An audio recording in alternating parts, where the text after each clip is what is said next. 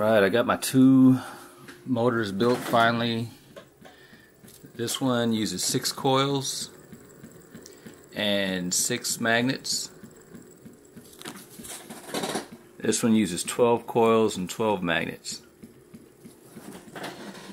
The one on the right is running on a 24-volt power supply.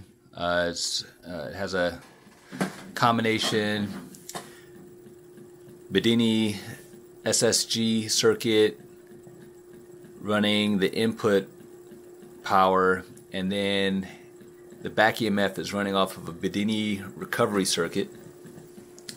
And the same thing is going on with this one. So the input is going into this Bedini SSG circuit, output is going, or the back EMF is going into this Bedini Recovery circuit. And the recovery circuit isn't called a recovery circuit because it's taking the back EMF from the first circuit. It's a recovery circuit because it recirculates its own back EMF. So that's a little distinction. So in each of these cases, the back EMF is driving a second set of coils. So the first half, so in this motor, 3 of the coils are being driven by the SSG circuit, and this one 6 of the coils. And then the other half, so 3 on this one, is driven by the back EMF going into the Bedini Recovery circuit, and this one 6 are going back into the Bedini Recovery circuit. The one on the left is running 12 volts from a power supply, DC power supply, and the one on the right is running on 24 volts from a DC power supply. Oh, I'm sorry, from this little unit right here. Right now, each of them have their own PWM, and the PWM is right now dictating the speed, and they're both turned way down. So as you can see, there's only 90 milliamps coming into this one. Now the other distinction is that I did a really bad job in setting the left motor up because as you can see, it's kind of wobbling. So I have to do a little bit of balancing on that. I just redid this one so it's a lot more balanced than it was the first time, so it's not wobbling all over the place, so I can run it at a much higher speed. So now I'm just going to turn the motors up.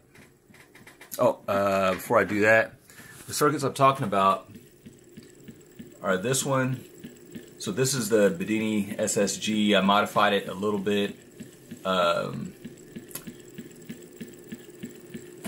but you know, it has a trigger coil that switches on and off a resistor or a transistor. Only added the PWM module, and I'm running it on I'm using the MOSFET to actually, I'm sorry, an IGBT to actually do the power, handle the power. And in the modified bifilar Bedini Recovery circuit, this is what the output back EMF is going to. And actually I have the wrong drawing here. This should be bifilar. Both of these have bifilar windings. So in addition to the trigger coil, you can see, if I get a little closer, I think you can see the red and copper colored wires on there. It's about 36 windings for each coil of both wires, so 72 windings altogether for each coil. So let's turn these up, see what happens. So this one again is at 12 volts, 90 milliamps. Let's crank it up.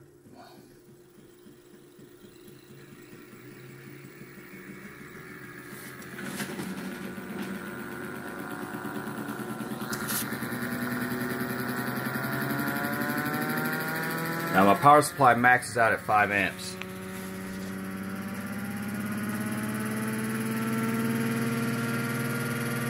So right now this is running about 4 amps. And I can slow it down so at 4 amps and 11 volts. I can still slow it down with my hand, but it's really hard. Now if I turn up the voltage, let's say go up to like 18,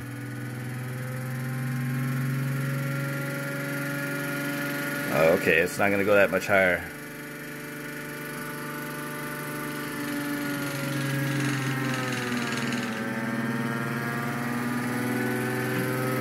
I think I have some more tweaking on this one. It's out of balance too. Another thing to notice is that I noticed was that the back EMF circuit does not get anywhere near as hot as the SSG circuit. Let's turn this back down.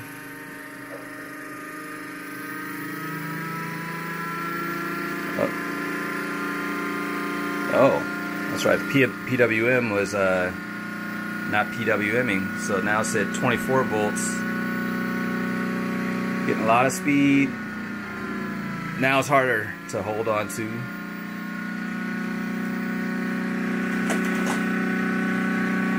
And this one's out of balance, so let's bring the voltage back down.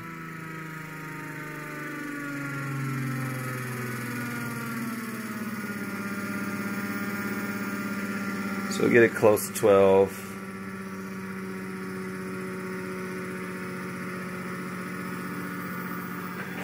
And it's running about 1 amp or 1.6 amps.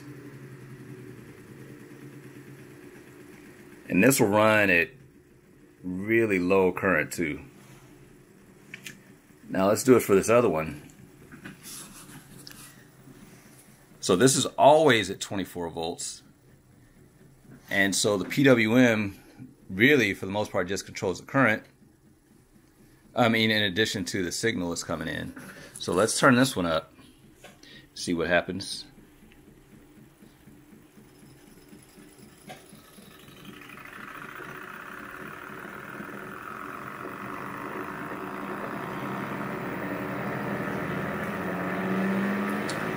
Now remember, this one's 24 volts.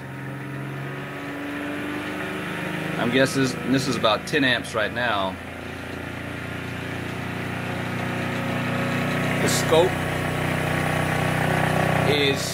scope is showing the back EMF input into the recovery circuit that's driving the second set of 6 coils. So you'll see the peak at there's 5 divisions, or 5 volts per division. So the peak is around 13 volts going into the back EMF. And the way that works is that that's 13 volts above the 24 volts, absolutely. So this is running pretty fast. I don't know if I want to put my hand on this one. Yeah, I can slow it down a little bit, but I can't hold on to it, that's for sure. Let's kick it up a little bit.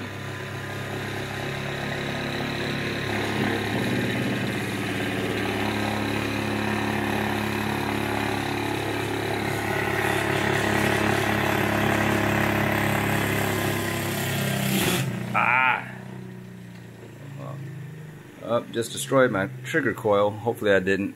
Shut that one down.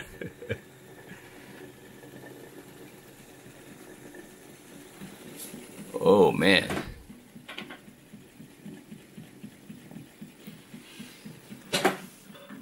Oh well, gotta repair that one. But this one I combined everything into one circuit. Yeah, that's about it. Again, these are the circuits I'm using.